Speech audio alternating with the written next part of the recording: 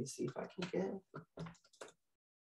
Okay, mouse is up and running. Okay, we're gonna go ahead and start this live stream up. Now, I am super excited to host this first office hours in North America for Figma. Office hours is something we created in the pandemic that was like this, what's a way to open up the Figma office and open up Figmates to our great community out there so that you all can see our practices or just get to know us more. It's been such a fun one. And this one happens to be the most popular of all of our office hours. That's Figma Like the Pros, where we bring in so many different Figmates in for rapid fire tips. Now, in case you didn't know, I am a human that happens to work at Figma, and my name's Raji King. I'm a designer advocate on the community marketing team. And I get to interface with so many of you, so many great companies, and bring back feedback to make Figma such a better app. So it's such a rad job. I'm so, so fortunate to be in this position. I love it so much. Now, let's talk about this session. First of all, this session is going to be recorded and it's going to be available on youtube.com/Figma Design. Now, if you're going to miss part of this or you can't stay for all of it, it's okay. It'll be on YouTube within a week. And we're actually going to chop this up into little 5-minute segments to make it easier for you to jump into something that's more relevant for you. The other thing is there's lots of us in here, quite a lot of us in here. So use that Q&A button if you have a very specific question. Otherwise, we're going to end up losing it in the chat. So use that Q&A button. It's at the bottom of Zoom. And then also set your chat to everyone. That way you're not just chatting to the hosts and the panelists, and you can see all this great community out here and be able to talk with them. And lastly, we have a code of conduct, but generally just be kind and encouraging. I know our speakers have put a lot of time into this to prepare for this. And so be kind to each other. That would be awesome. Now we have a really exciting live stream today. We have so many different things to talk about and so many great speakers, as you can see here. We're going to be talking about things from design, product design, design systems tips, research, brand, engineering, product management, sharing some cool plugins, Figma and FigJam. So this is going to be packed. So stay focused. And with that, we're just going to jump right in. And let's go. And I'm going to bring up our first speaker. So our first speaker is none other than Damien Correll. Now, Damien Correll is actually our creative director on Figma's brand studio team, working to give shape and form to the way that Figma shows up in the world. I absolutely love that definition. It really makes things like flexible for what brand really is.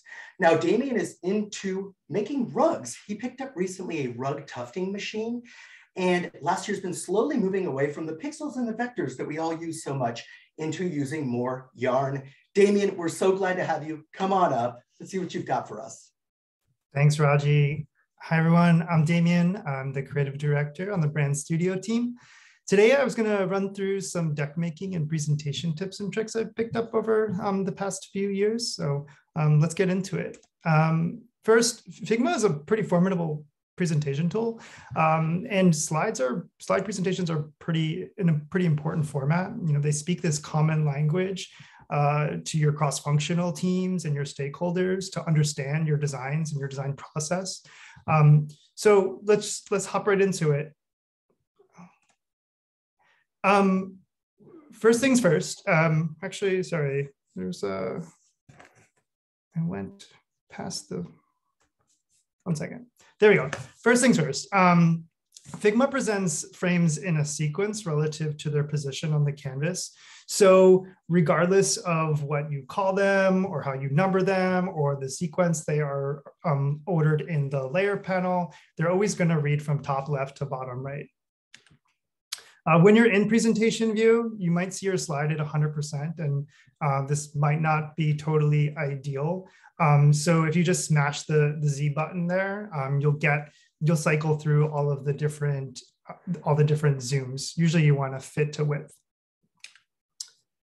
If you're comfortable working with others in the editor, you probably already know about observation mode, which is basically screen sharing. You can follow along with whatever your collaborator is seeing. Well, in presentation view, you can also observe in the same way by just clicking the person's avatar. This is one of those like understated features that allows various team members, if you're presenting a larger project, you can have specific members of the team speak to their slides and avoid that, please advance to the next slide, or the changing of screen sharing on a video call. Now onto creating slides. I typically use the same foundational grid for all the decks and decks templates that I make. You want something flexible, but you don't want it to have too much optionality there. After all, you're using this for spatial continuity. I tend to go with a 12-column grid. I think it works pretty well, but you can get away with something simpler like an 8 or 6-column grid. For vertical placement, I recommend keeping it even simpler. So here's a two-row grid that I use. This helps define the bottom and top margins, and it also makes it, it gives us a way to bisect the middle of the horizontal there. So we can use that for other spatial placement. I also set the gutter to 0, which has this added benefit of rendering a simple 3-line grid. And this really helps reduce the complexity and the noise when you're layering these on top of each other. But with this grid, you can get away with, you can create most of the canonical slide templates that you might need to make. This is a pretty simple split down the middle, large image on the right, text on the left. To show and hide your grid, it's a very, very, very simple shortcut there for both Mac and Windows. But that layout grid, you can get away with making I think the most powerful layout, which is using the thirds layout here. So having a large image on the right, and then having some space for text on the left. And then also the most popular slide template, which is the 3-up. Everyone loves a 3-up. Figma has a lot of advanced copy and paste features that can help when slide making. One I commonly use is the copy and paste properties shortcut. This allows you to, like, if you're working on a deck that has slides coming from a variety of sources, this allows you to create some consistency. So you can use text styles for this, sure, but if you're moving pretty fast, this can quickly take a Franken deck and make it a little bit more consistent. Another copy and paste feature I love is multi-paste, and this is actually an easy one. And it's just Command V. And what this does is if I select an element and then I select a bunch of different frames, if I copy that element, I paste it. If I have all those frames selected, it just retains, it pastes them in there and it retains the positioning value. So this is helpful for a logo or a title that you want to include on all the slides. This one is super hacky, but it's been helpful. If you're preparing a presentation and you need to skip a few slides, so this could be an appendix or a slide that's maybe not ready for prime time or not relevant to that audience, you can just select it, and because Figma, select it and group it, and because Figma presents frames, it won't present those groups, but they'll still be present on the page.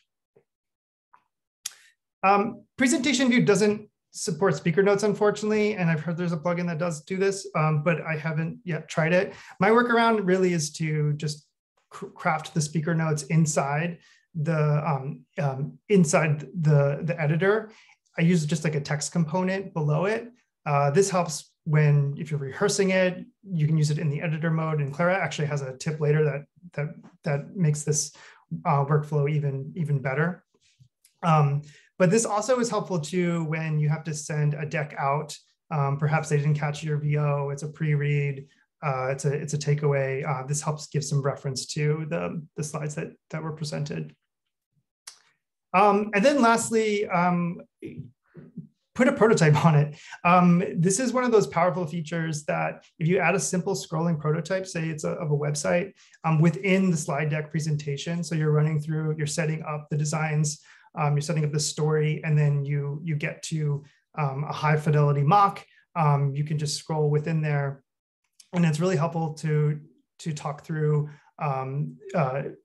instead of pasting it out on multiple slides, just having that there and to be able to talk to it live with the people that you're presenting to. It also tends to, the first time you do this for a client, it kind of like blows their mind. It's like, is this a presentation? Is this a prototype?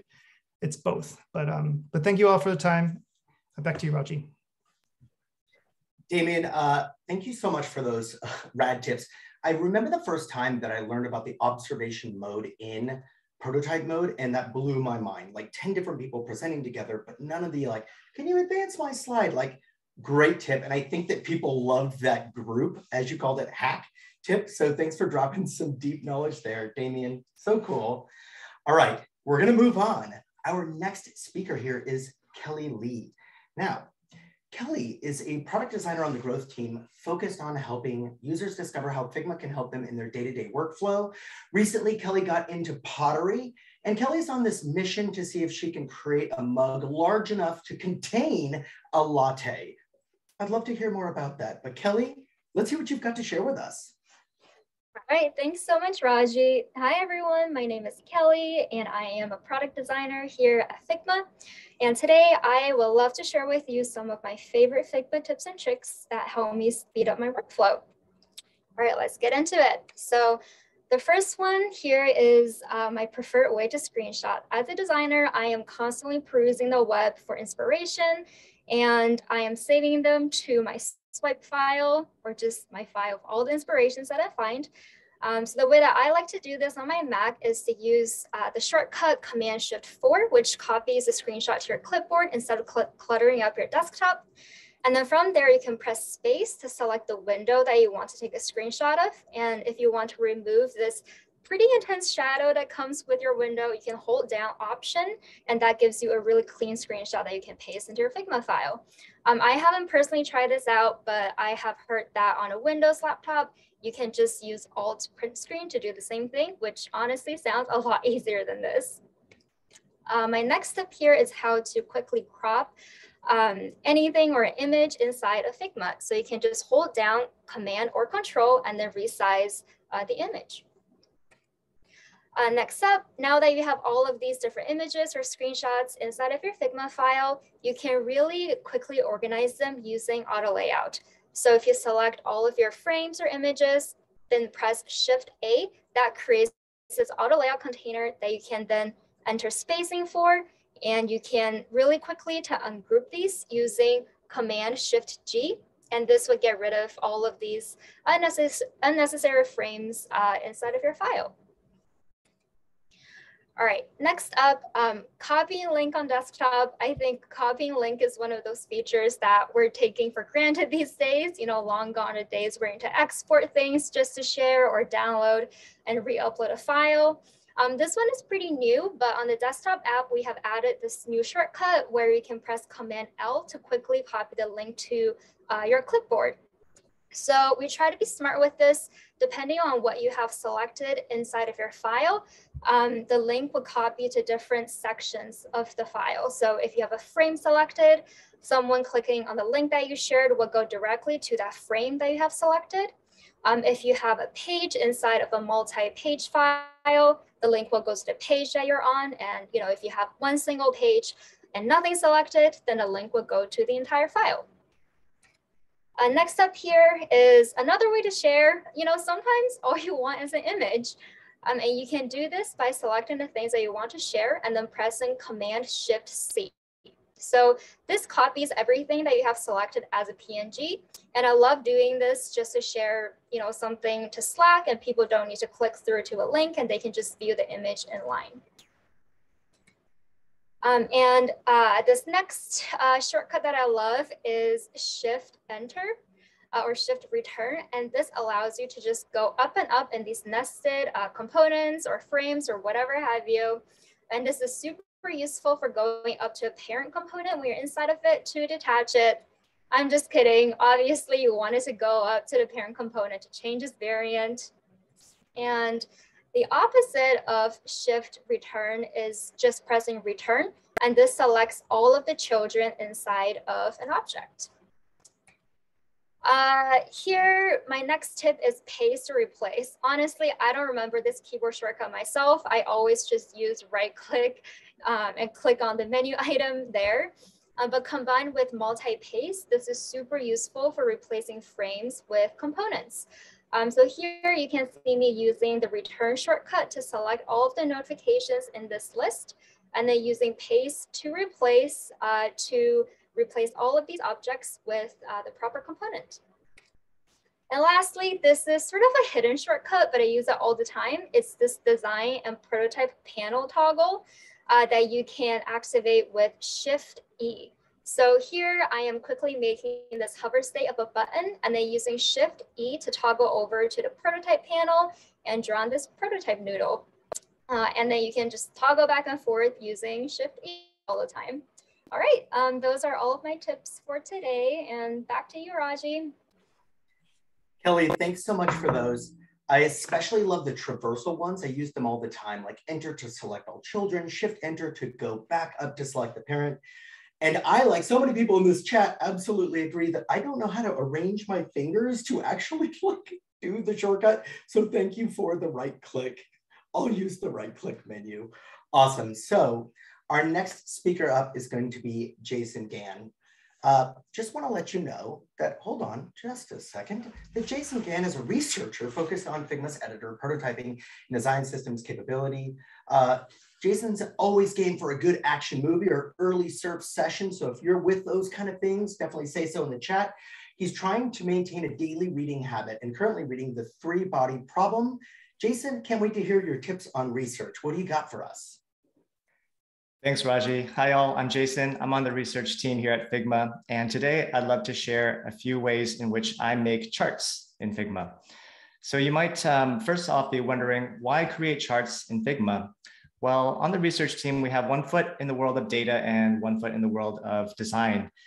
You might have been on the receiving end of one of our surveys. And I want to first off say thank you so much for taking the time to share your feedback. And second, this is kind of a glimpse into the behind the scenes of what we do with that information.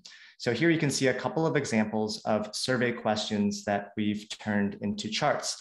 And the benefit of bringing these charts and this data into Figma is that hopefully, like many teams and many people out there, a lot of people live inside of Figma and FigJam files. So bringing the charts into the file gives it that kind of richer presentation quality, as you saw from the slides talk that Damien gave. Like, we love our slides. We love bringing these charts into design crits and brainstorm sessions where you can kind of come in here and you can edit these and remix them further.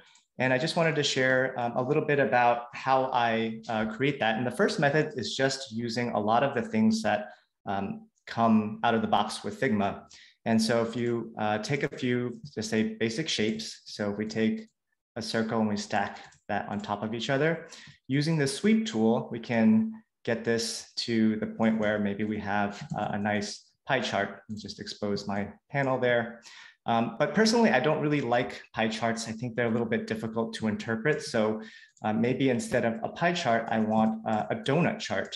So same as before, we'll use the sweep tool, and this time we'll expose the ratio tool, and you can see we have the beginnings of a nice donut chart. And just as before, we can duplicate that and change the color, stack it on top, and there we go. Same thing, except just a different representation of the information. And the last thing I wanted to touch on was just using math operations. And if you're already familiar with this, what I like to do with math operations is, say you wanted to create a bar chart. And if you're using one of the rectangles here as the reference point, and let's say we know that this is, I'm making this up, 60% of the original height. So if I just come in here and say multiplied by 0.6, and now I have, maybe this one is times 30%, and this one, I don't know, is 10%. So now you can see if we take these shapes and we have the beginnings of a nice vertical bar chart. Of course, if we wanted to, we can easily rotate this, and now we have, now we have a horizontal bar chart.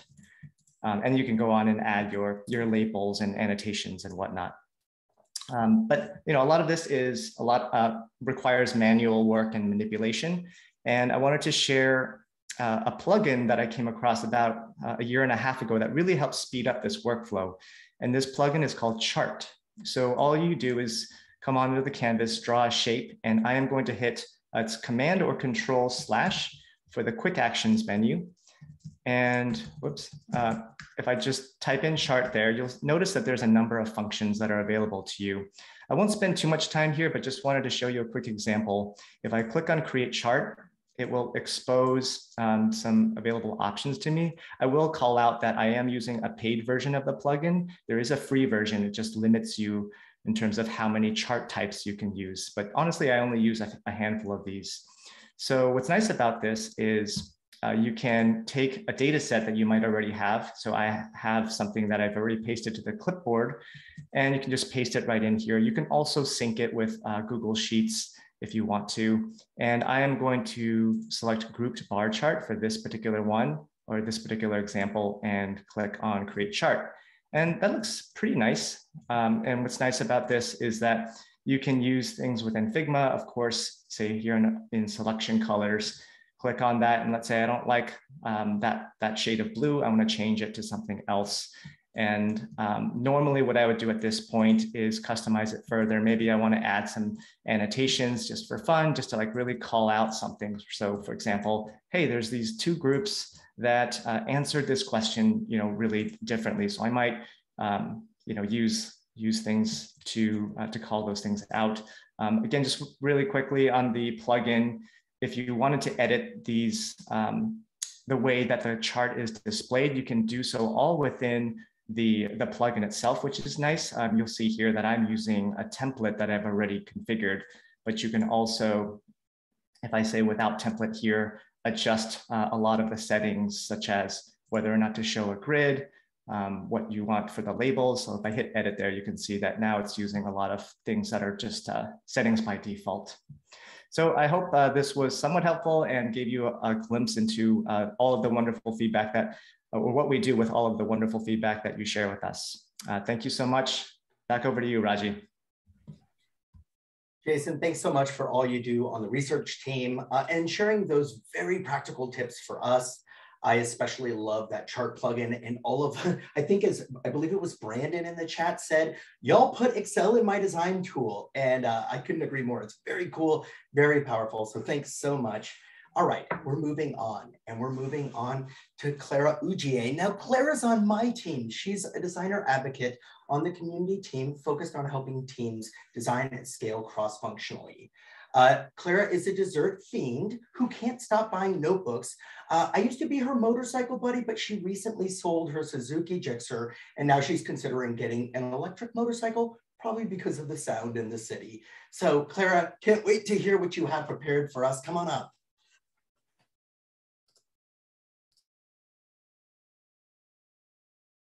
All right, Clara, we're gonna have to have you come off mute. I know, we all do it. Classic. Okay, thanks so much, Raji. My name is Clara, and I'm on the community team. And today I want to share a few things that both I use all the time, but things that I get asked about a lot.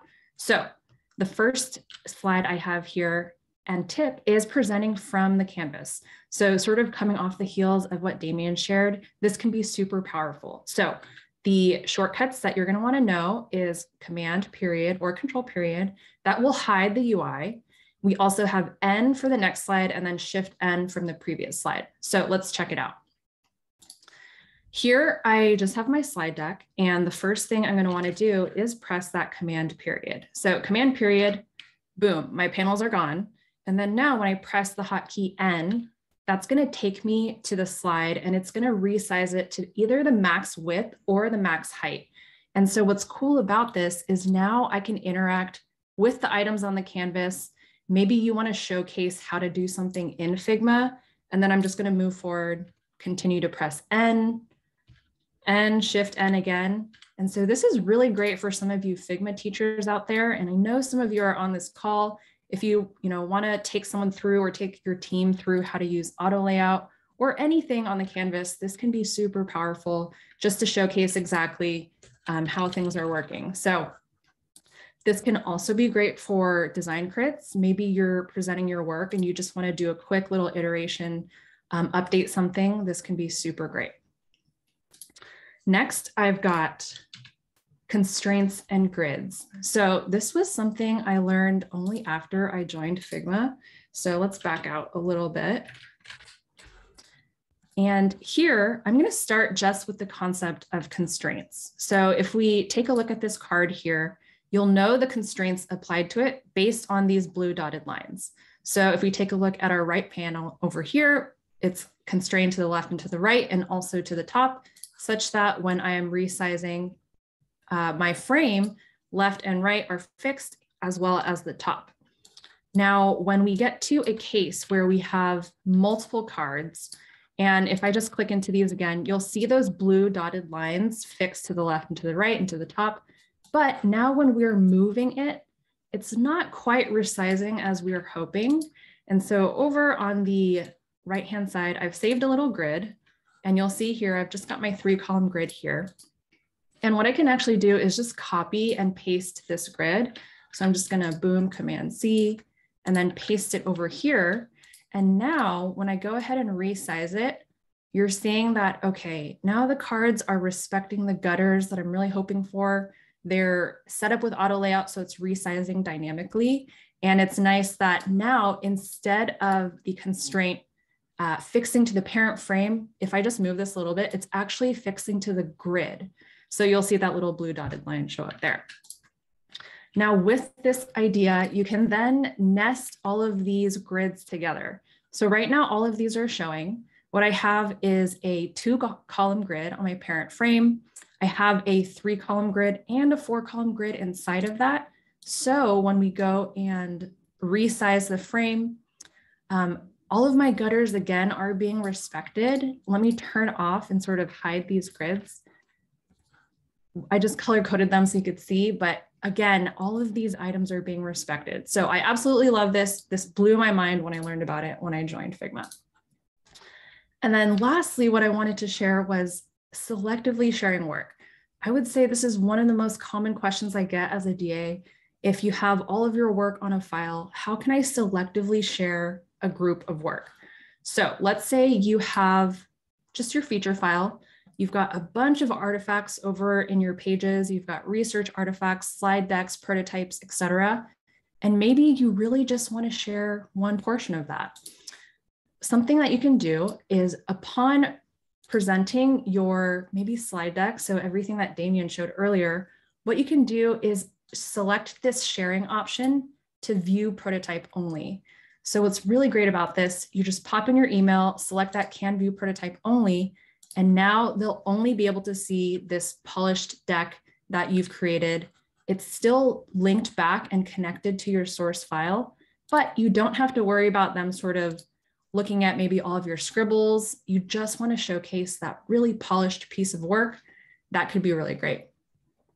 The second thing you can do is create a branch and just share out that branch. So let's say you just want to share a few of these pages. What you can do, hit that little caret, create a branch. I've already created a branch for this example, so I just wanted to share my screens. Let's go ahead and open that. In this branch, what I have prepared are just the first 3 pages that I wanted to show. Now, again, I don't have to worry about the person I'm sharing this with to see all of my other messy stuff. And now I'm really curating exactly what I want to link out. And then next up, what's really neat is that you can go ahead and embed items outside of Figma. So sometimes you want to tell a story to stakeholders who maybe aren't so comfortable being in Figma, and that's totally fine. Something you can do is with that hotkey that we learned from Kelly, Command L, if I just want to paste that into a documentation tool or paper doc or what have you, now I'm getting a preview of just this frame.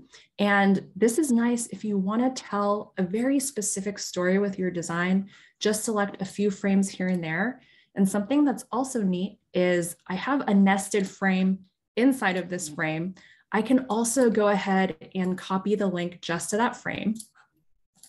And when I go ahead and paste it into my documentation tool, I'm now seeing a preview of just that frame. So you can really granularly select which frames you want to embed out. You can even embed the entire prototype out into that document that you have, and it can be another great way to bring out some of your work.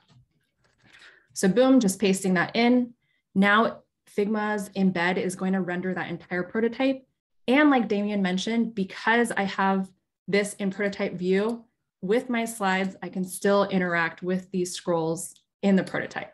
So really powerful. Anyway, that's all I have. Thank you so much. And back to you, Raji. Clara, love those tips. I remember 2 years ago when I learned about grids and constraints. I actually didn't learn from the Figma team. I actually learned from one of you in the community. And I was like, how has this existed for a while? And I didn't know. Such a mind blower. Also, such a great tip. Thanks so much for all of those, Clara. Those were awesome. Now we're going to move over into software engineering land. We're bringing up Dorothy Chan. Dorothy's a software engineer on the editor experience team in New York, working on making Figma's design editor more featureful and usable.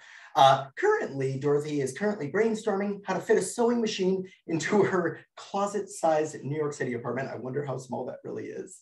I hope you can fit it, Dorothy. Come on up. I can't wait to see what you've got to share, Dorothy. Thanks, Raji. Hi, my name is Dorothy, and I'm a software engineer on the editor experience team.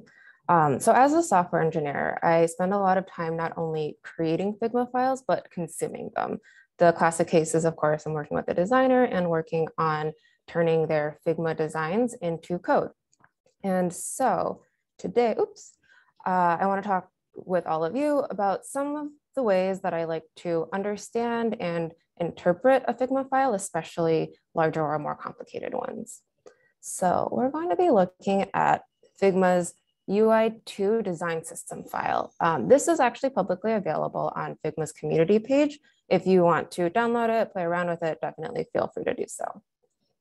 So at first glance, there's a lot going on and it's not really clear where we maybe want to start. In terms of basic information hierarchy, I like to always start with pages on the left sidebar. Sometimes it'll be collapsed also, so you can pop it open.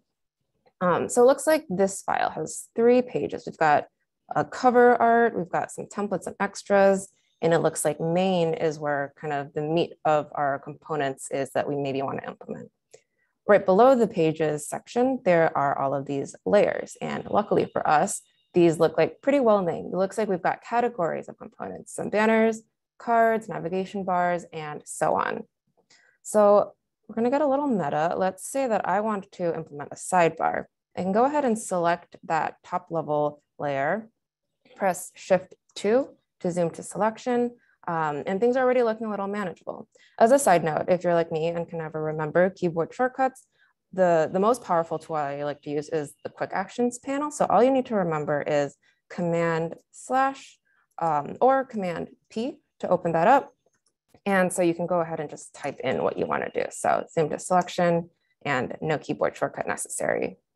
Cool. So now we are looking at all of these different types of sidebars. I'm going to focus on this first one all the way over here. Looks like it's a frame editing UI. And so now we're already at a place where we have a nice constrained UI that maybe we want to start building. There's a couple of tools I like to better understand what's going on in here and kind of better understand the building blocks.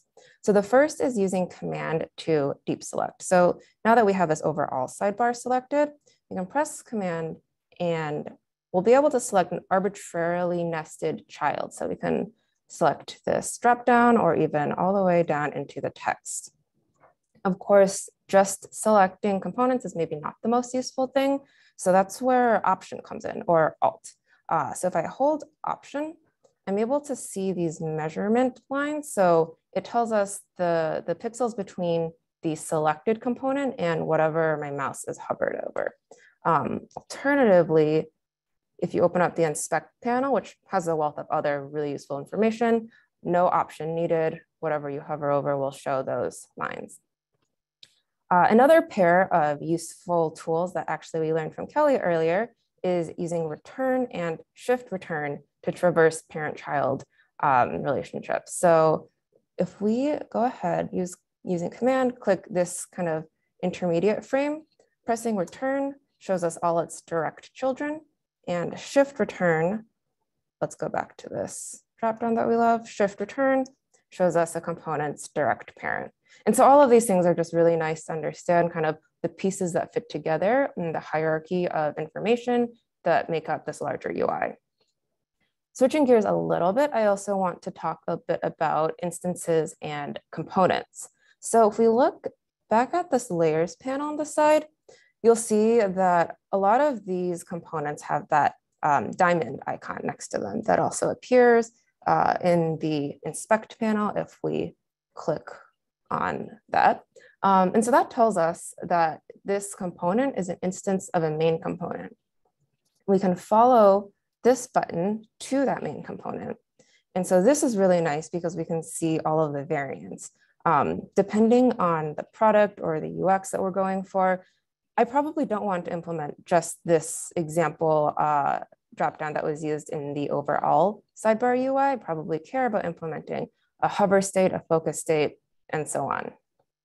And components, main components can be made up of instances themselves. So if we scoot over to this dropdown with an icon, using command again, we can see that this icon itself is yet another instance. So let's follow that again, and we're looking at all of these components of icons.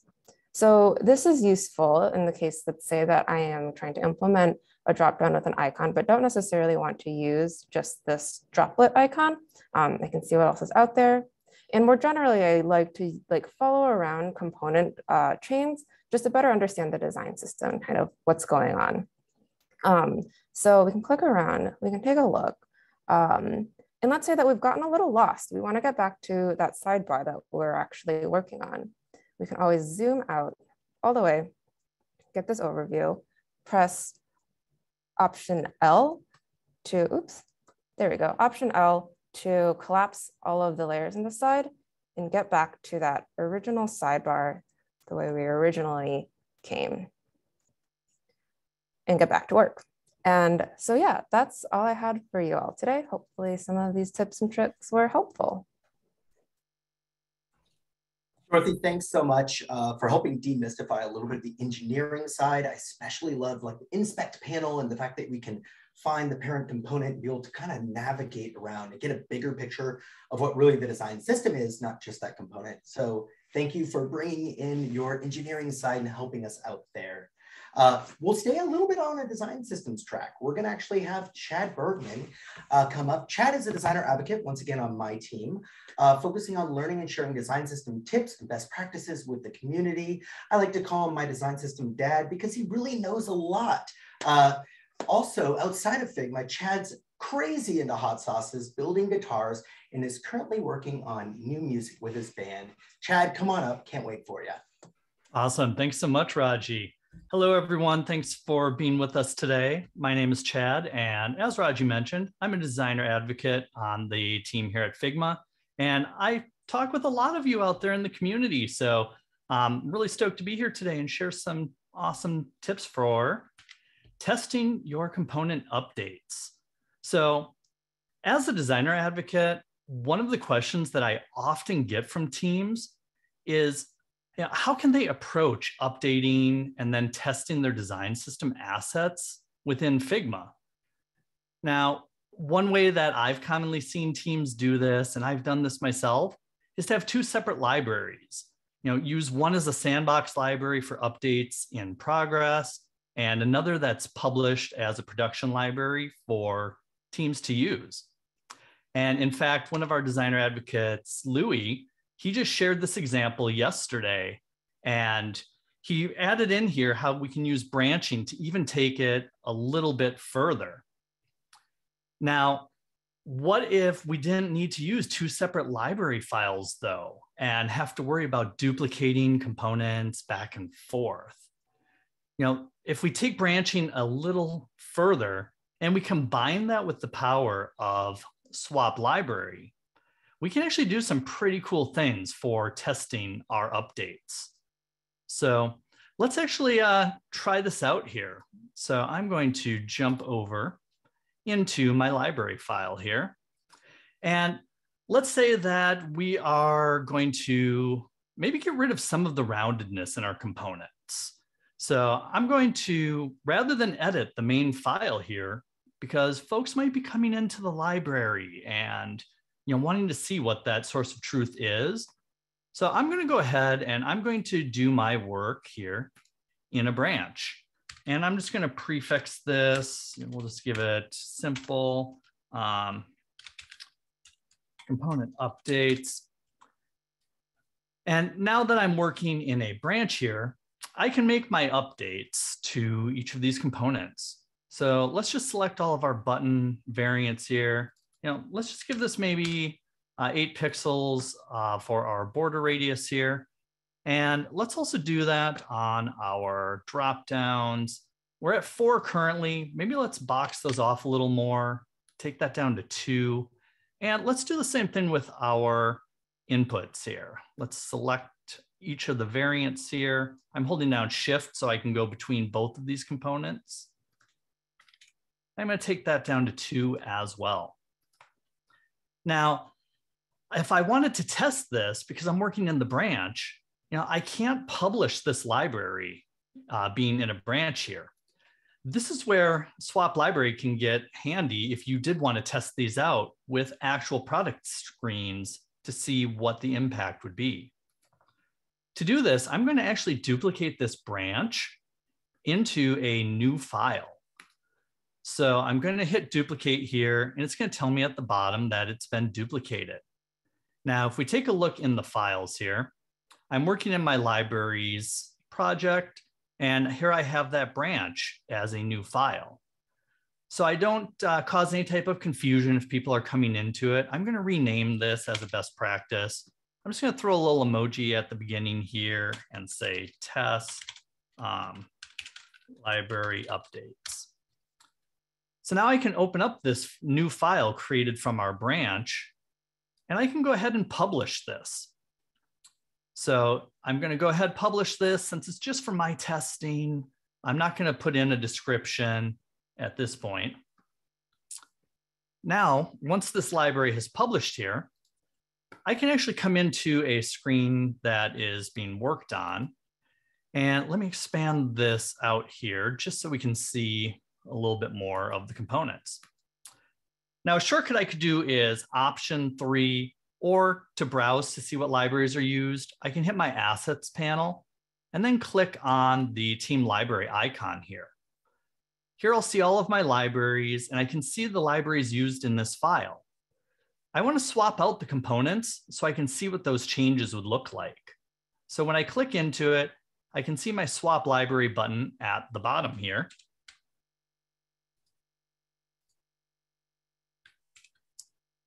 And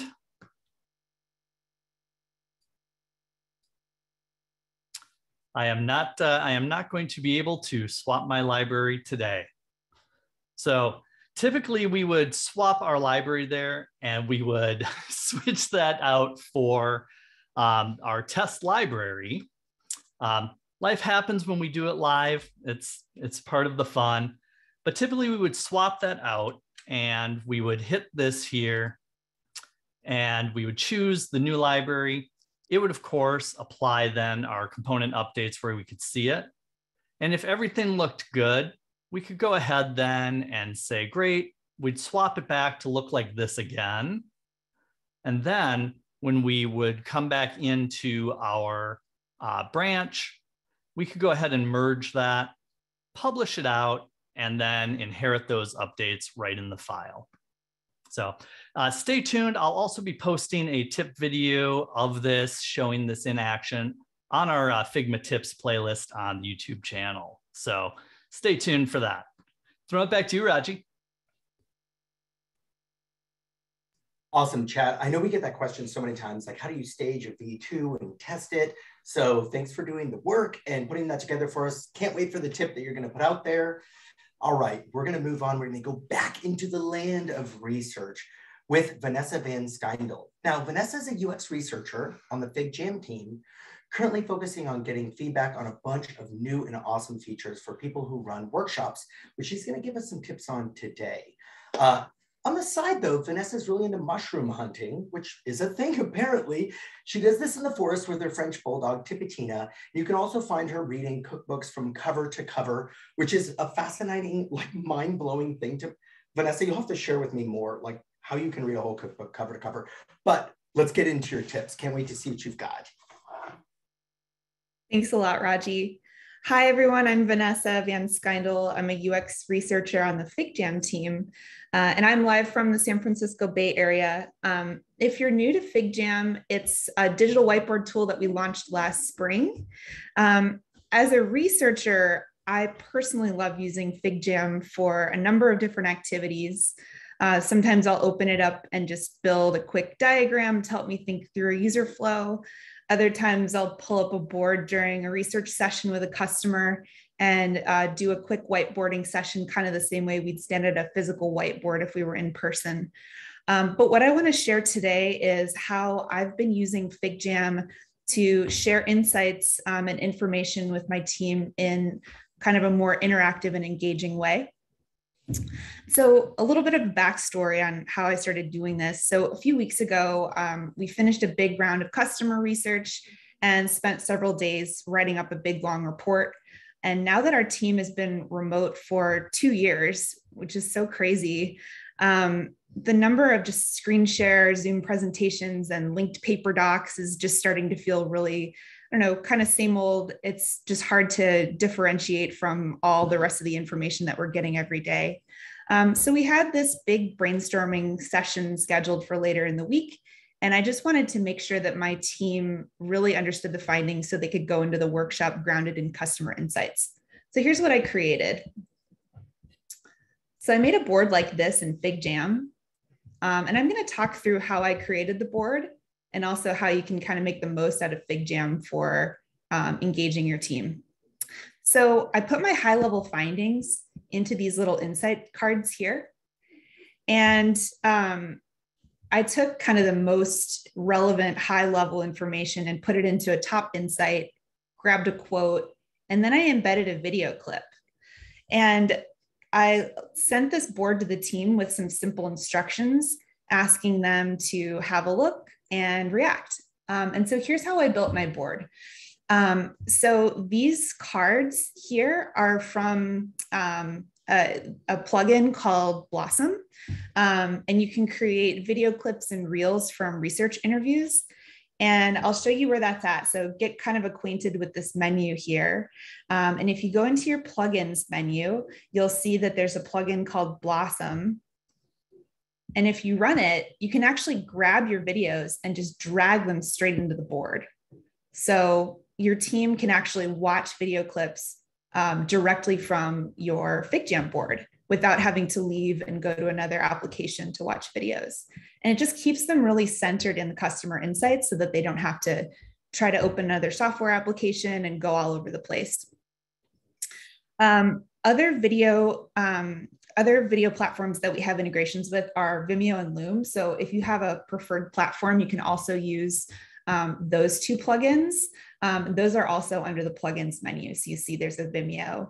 And then Loom, it doesn't look like I have that installed, but that's another option if that's what you like to use.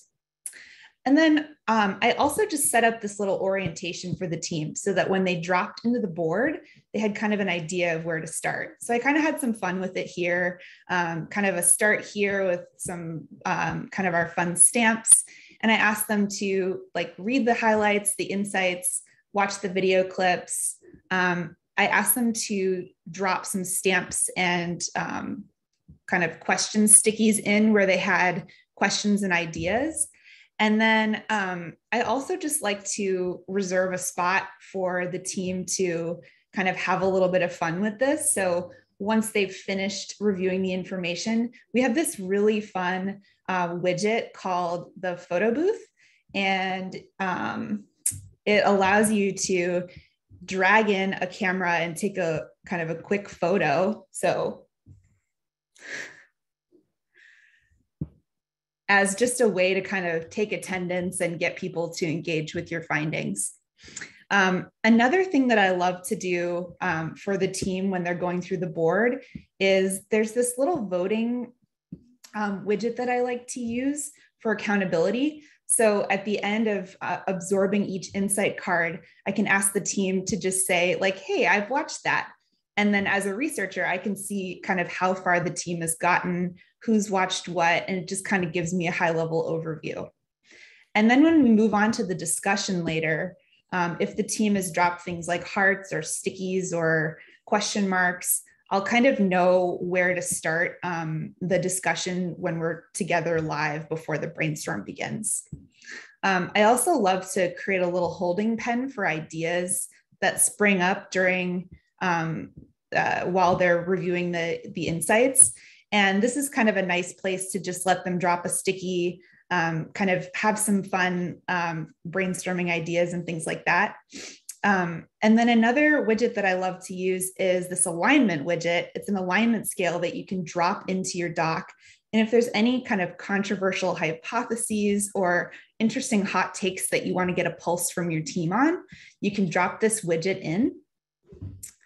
And it's called alignment scale. So you can just drop it right in, and then the team can kind of vote in different areas. And then you can reveal and see kind of where the team stands in terms of alignment around a particular idea. So aside from sharing research insights, this format can be really useful for sharing any type of information. Our data science team uses FigJam to share screenshots of metrics dashboards. PMs also use FigJam to ask the team to weigh in on things like our vision and our planning documents. And hopefully you can reuse some of these tips to make sharing information during this kind of hybrid remote phase a little bit more fun and engaging. Hope you've enjoyed it. Back to you, Raji. Vanessa, thanks so much. I think a lot of people made jokes about it being a FigJam Tinder widget, but I loved those widgets and all of those great insights. Blossom seems like an incredible plugin just to share those research insights. I think these insights could apply to everyone, not just folks in FigJam or researchers. So thanks so much. We have a lot more, probably about 15 more minutes of this. So we're gonna rush right in. We're gonna go up here. Next is Aaron Tesfai. Now, Aaron is a software engineer at Figma who recently moved from the prototyping team to the FigJam team, most recently leading up to the code blocks launch. So if you've seen that code block widget, or block as we call them, Aaron was behind that. Currently, Aaron's really into health hacks like prolonged fasting and optimizing his biological markers, which I have no clue about. Tell us more, Aaron. He also loves rowing in the Bay Area. Aaron, let's see what you've got for us. Thanks, Raji. Yeah, I'm Aaron. I'm an engineer on the FigJam team. And I want to talk to you about my favorite FigJam plugins and widgets for running meetings. So let's move on to, first of all, one of my favorite plugins, which is Flyover. So imagine you are presenting your screen and in Figma Design, you don't have access to moving slides, but you want to focus on certain areas in the canvas here. Flyover is a cool plugin where you can have certain views set up and move to them, name them. You can update your views. For example, we're going to go to my first widget that I really like, which is regarding agenda. And you notice it just zooms in on a certain area. So Flyover is pretty cool. So now you're about to start your meeting and you want to keep it on time in certain sections.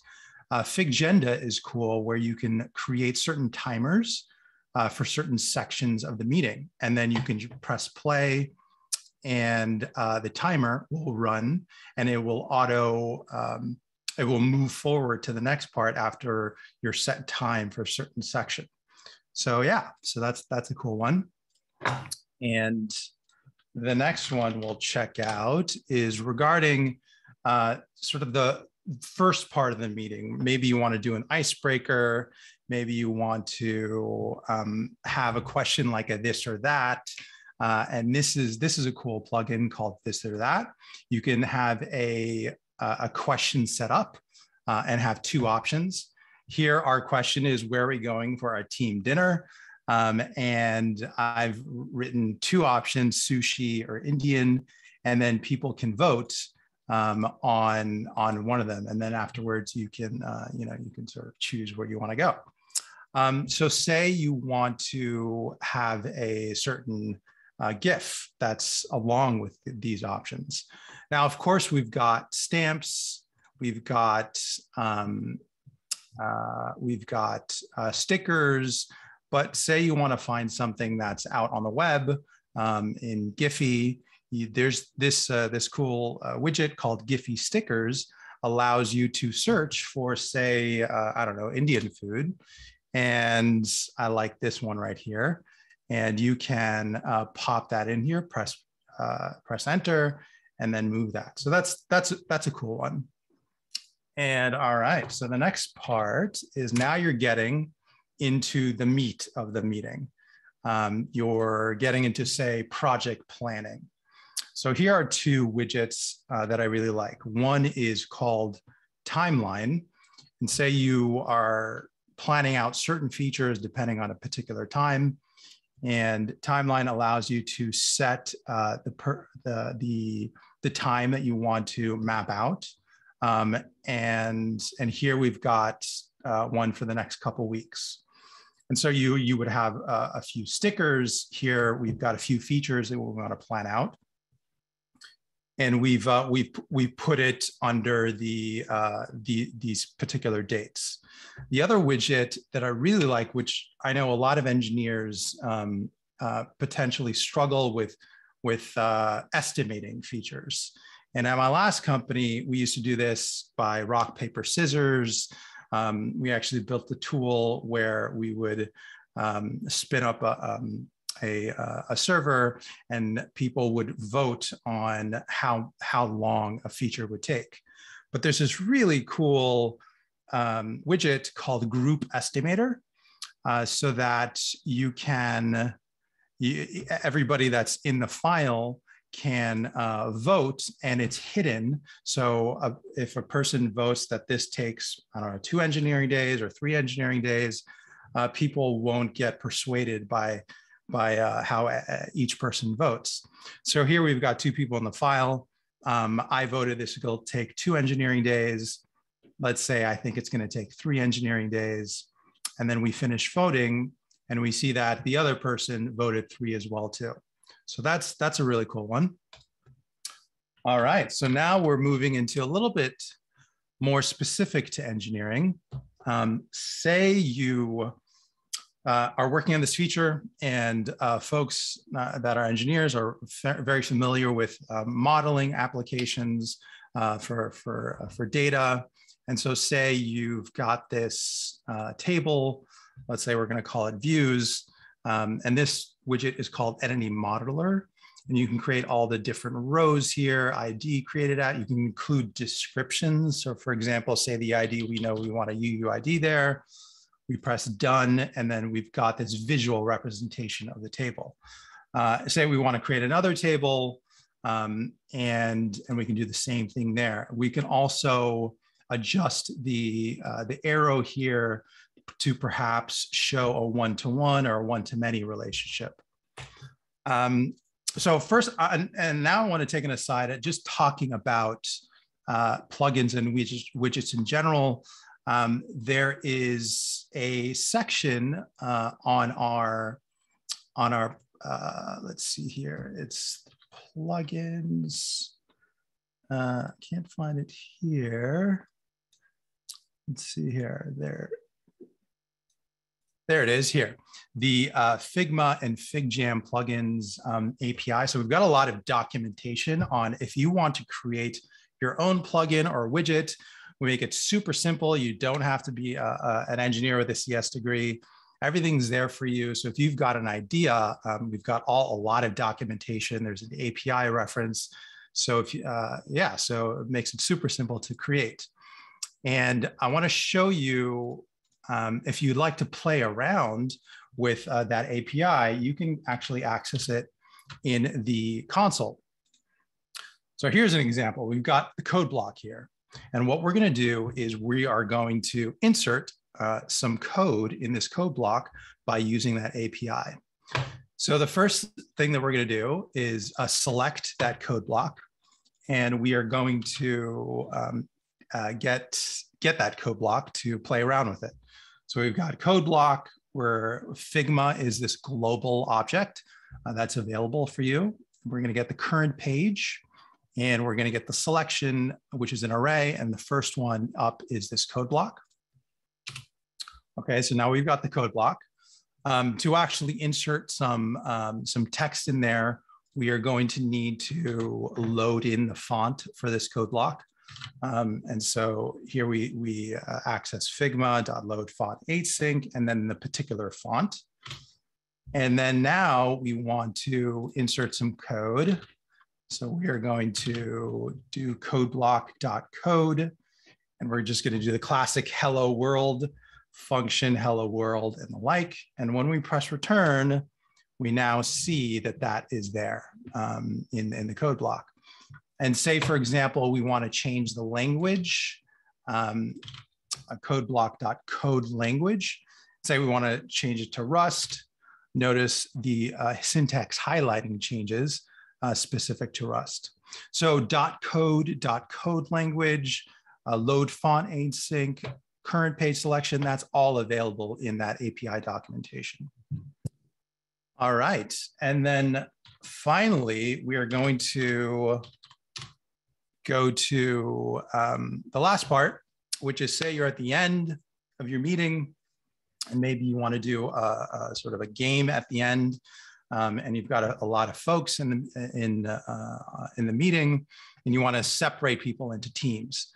Here's a cool widget called Teams, which creates certain teams and people can join them, and you have a visual representation. And so I've joined Team Michael, but say I want to join Team Bella, and then that shows up over here. So that's kind of cool. I'll go back to Team Michael. And then another one is, this happens a lot in meetings where maybe you want to do a round robin, how was your weekend or what have you. And as the facilitator, you don't want to keep track of who's already gone. So this cool little widget is called Whose Turn Is It? It keeps track of who's in the meeting. And say we're going to do a random one to go first. We're going to go random, and it actually chose me. And notice it's grayed out, so that we know that that person is already gone. And yeah, so those are my favorite plugins and widgets in FigJam. Aaron, that was an incredible wealth of plugins. And if that wasn't enough, you taught us how to code a little bit. So thanks a lot, man. That was awesome. Very engineering of you. All right, so we have 2 more people sharing. We're going to rush right in because I know they have so much more cool stuff to share. The next one is from Anna Boyer. Anna's on my team as well. Anna's a designer advocate on the community team, focused on helping teams become Figma pros and sharing tips on FigJam and prototyping. I especially love her prototyping tips. Anna loves doing all things creative, and as of late, she's been spending most of her free times sewing, knitting, and dancing. Anna, let's see what you've got. All right, thank you so much for the intro, Raji. Hi, I'm Anna. I'm a designer advocate on the community team, and today I'm going to be sharing a couple of prototyping tips with you guys. So the first one I want to touch on is Smart Animate Matching Layers. If you guys are familiar with Smart Animate at all, it basically allows you to create smooth transitions across different frames in your prototype by using similar naming systems between them. You can also combine Smart Animate with other transitions built into Figma using Smart Animate Matching Layers. So in this prototype here, a really common example I'm showing is using tabs as a way of navigating through your prototype. So I'm going to select on a tab, and then you can see I've already drawn the link out. And if we click in to see the details of that, you'll see that I have the push navigation, meaning that when I click on this tab, I want to push over to the next screen. But I've also clicked Smart Animate Matching Layers because I don't want that push interaction to apply to the entire screen. I still want the top content here, like my header and my navigation tabs, to stay the same. I mainly just want that push transition to apply to the content below. So if we see what that actually looks like in this prototype here, I can click on the different tabs. You'll see everything above stays the same, but the main content below is what's changing. If I were to not click that checkbox for Smart Animate Matching Layers, this is what it would look like. So everything is going to be sliding in, and that's not really the kind of interaction that I want. So yeah, this is a super useful thing to use if you want to combine Smart Animate with any other kinds of interactions that we have built into Figma. The next thing I want to show is using nesting. So nesting applies both to components that are used in different frames, but also components that are built into other components.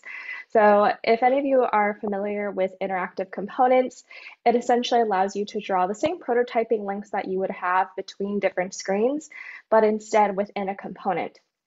Now, how nesting comes into play is you could actually nest an interactive component within another one. So in here, I have this example where I have a grocery list, and I want to have multiple ways of interacting with each grocery item. So I want to be able to check the box whenever I've successfully retrieved that item. And maybe I also want to be able to star certain items as well. So here I have an interactive component for the item text and the radio button.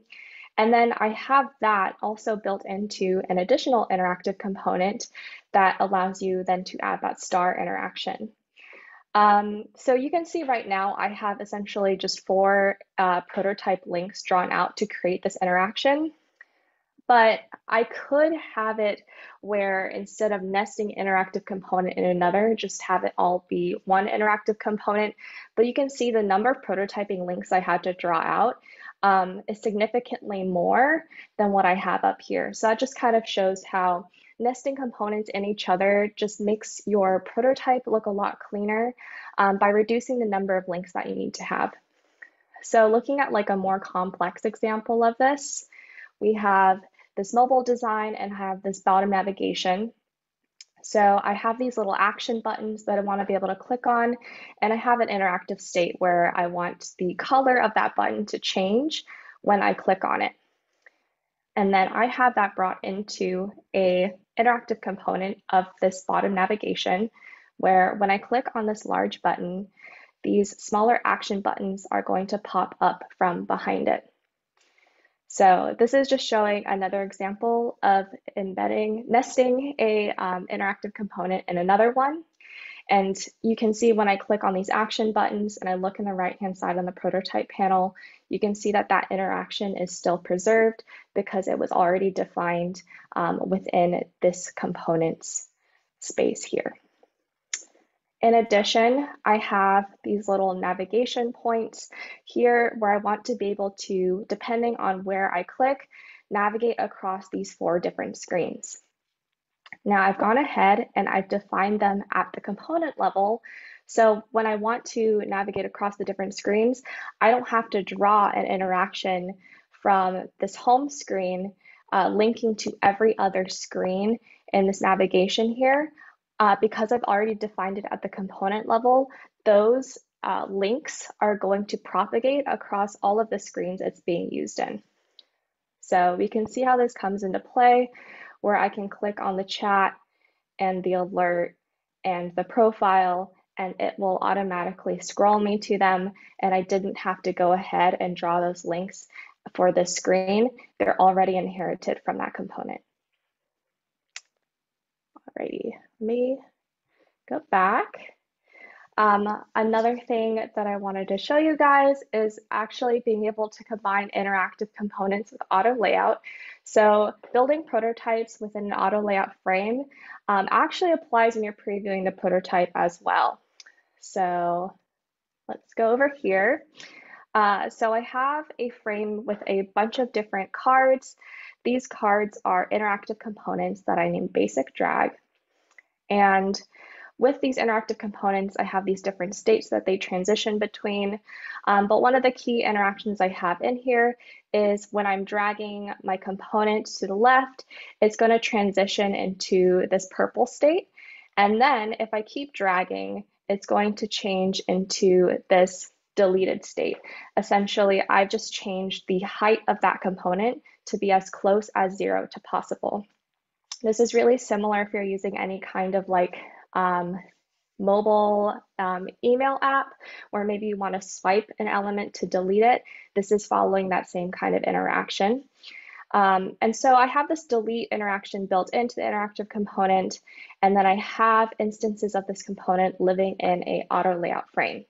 So when I go into the prototype view, if I swipe to go into that delete state, you can see the other elements are going to shift up to fill that space that used to be occupied by that now deleted component. So yeah, you can use auto layout in combination with interactive components, and you'll be able to see your designs responsively change as the variant is switched within those components. Another really great interaction that I think a lot of people don't use that much is the scroll to interaction. So this is super useful if you're designing for carousels, if you have maybe a single page website design where you have a top navigation, and depending on where you click, you want to scroll to that specific section of the web page, or if you're creating a map, for example. So let's dive into what this prototype looks like. So I have these different buttons I can click on to navigate to different points within my map. And my map is actually, part of it is hidden because I've set the frame that it lives inside to click content. Something that's really important to keep in mind is to have scroll apply in your prototype. So you need to make sure that the content that you're actually having scroll takes up more space than the frame that it actually is contained inside. Let's uncheck this box though, so you can actually see the full map. And you can see here, I have all of these different location pins, and they each have a frame that basically defines what is the area in which I want to scroll to. So for example, with this purple button, I want to navigate to the purple pin, and you can see that there's a prototype link drawn out to this designated frame that I've drawn out for the purple pin, and it's set to that scroll to interaction here. So let's go back and clip the content because we don't want to see the full map. And if we look at the prototype that we have, if I click on orange, it's going to scroll to that orange pin, pink, scroll to the pink pin, and then back to the green one. Okay, one last tip I want to share about prototyping is the ability to actually have a prototype open up another web page in a tab, or you could also link to another prototype if that's something that you're looking for. But essentially how you do it is, maybe I want this little FAQ text at the bottom of my web page to link out to a website.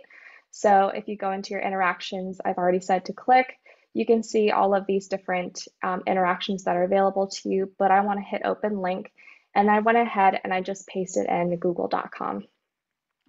So when I go to the prototype, I'm going to click here, and then you'll notice it went ahead and opened the web page. So yeah, this is really great just for, I think, adding that additional level of fidelity, or also if you want to link to any other prototypes to create more of a smoother transition.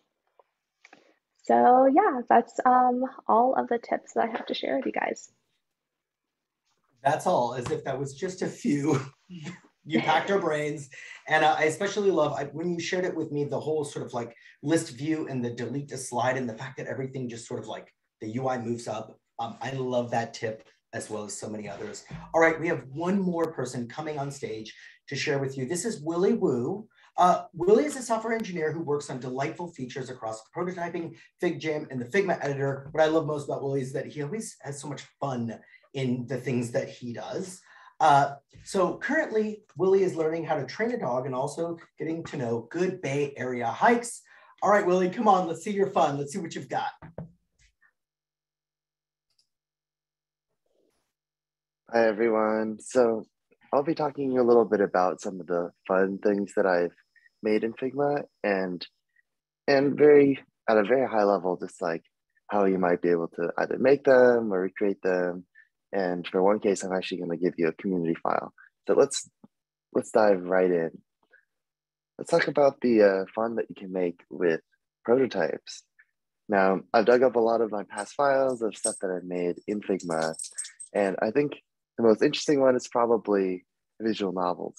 So for those of you who don't know, visual novels are sort of like partly a video game, partly a comic, where there's like illustrations and dialogue and text that you can click through, and you can make like different decisions sometimes.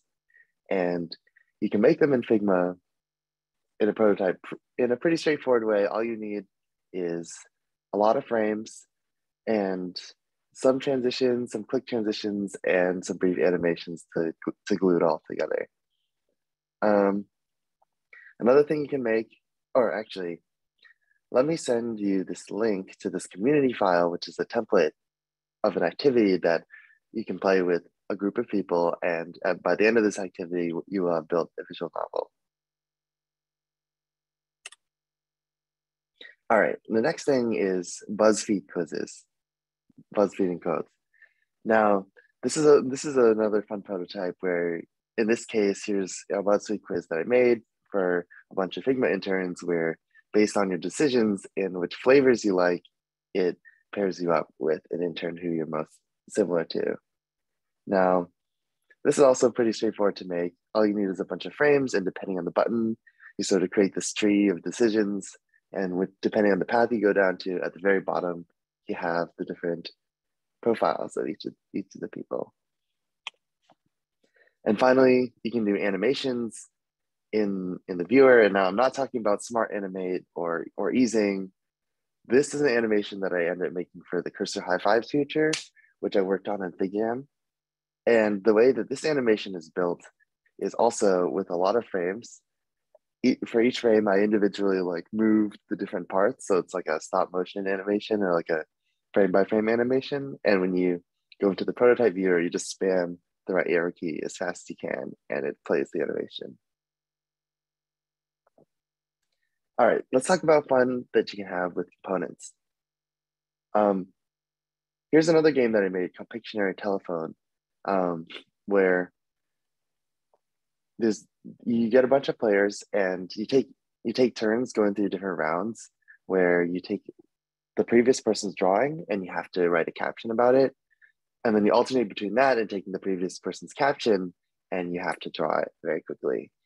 And this is accomplished using components in a very sneaky way, where if you have a main component and you draw into it, all of the instances will automatically get updated with what you drew. So you can have almost like a portal where you can draw into one canvas and then it gets sent and synchronized over to the other canvases.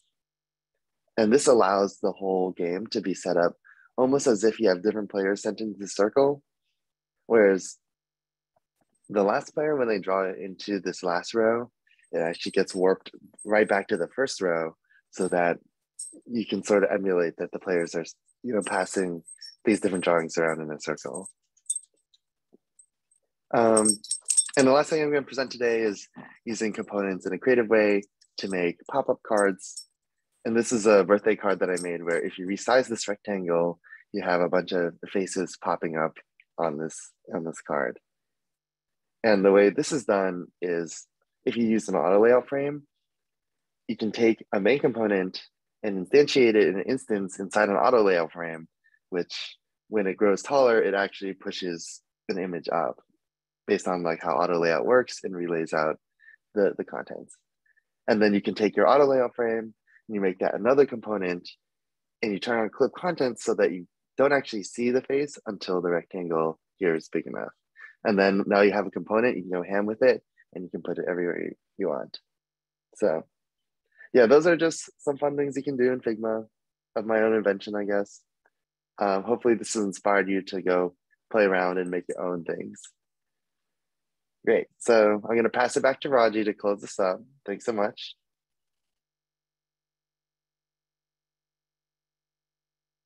All right, great.